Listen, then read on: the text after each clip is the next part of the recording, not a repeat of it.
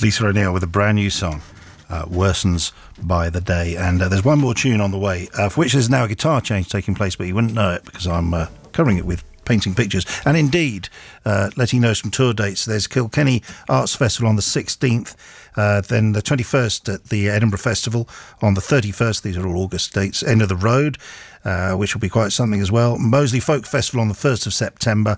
Lias Festival in Cardiff on the 11th. And those symphony dates, the National Concert Hall in Dublin on the 16th of November, 11th of December at the Barbican in London. And we're ready for a final tune. What would you like to play? I am closing all my sets, including my radio set, with this tune in the last year. This is a lullaby called Goodnight World, and I feel very privileged to be able to play and sing these days. And as a folk singer, I can't turn a blind eye to what's going on in Palestine. So this is for the freedom of all the children in the world, and especially the freedom of the children in Palestine.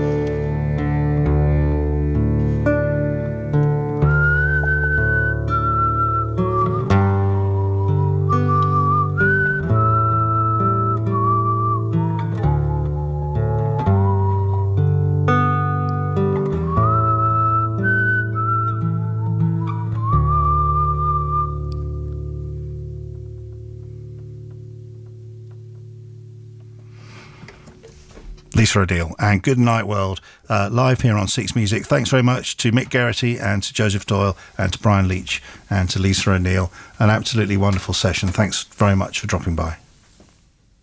6 Music.